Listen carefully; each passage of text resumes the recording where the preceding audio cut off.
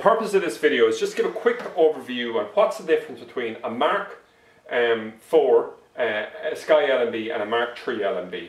So on the top section LNB here, it's called the Mark 3 LNB, and basically it's the old push-in type LNB, and the Mark 4 is the snap-on type. Okay, now Sky in their wisdom decided to change this design back in 2008, and it's caused a certain amount of issues with people. It's as you can, the version number tells you, it's not the first time the Sky have changed the design of the LNBs itself. Okay, I think the general idea of and why it likes the new design is it just gives a firmer, more compact snap-on connection.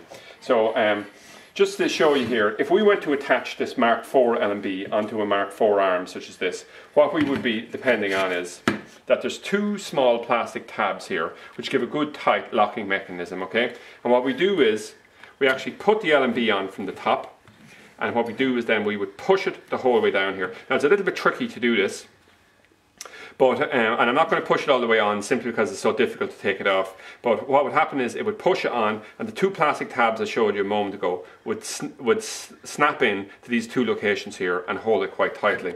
Now if we look at the holder here, there's a small hole there, and there's also a small hole here, and if we look on the back of the LNB here, there's a little plastic tab that will push down through. Now alternatively you could use something like a tie wrap and just push it in and wrap it into, hold it into position like that. Now with the old style LNBs, what used to happen is you would use something like this plastic insert here, and have quite a wide arm that would be a square with four sides, and would actually just push straight in like this. And then what would happen is we would actually come along and we'd get our single LNB here, and it would just push into position, and basically it would just be locked in from the front there.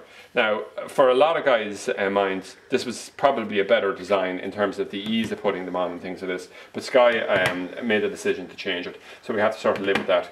Now it is possible to use something like an adapter to turn a Mark 4 LNB into a Mark 3 LNB, such as this one that we have here. So it comes along and it attaches on, and it'll go back on onto the other thing. But a complication that we have between Mark 3 and Mark 4 LNBs, and this is another joyous thing about Sky and their design standards, is with the Mark 3s they used to have a 40mm neck diameter, but with the new ones they have a 37mm. Now 40mm was exactly what everybody in the industry used. All LNBs used to be 40mm. It was completely standard. But I think it's stopped the interchangeability between Sky LNBs and other people's LNBs that they made the decision to change that design.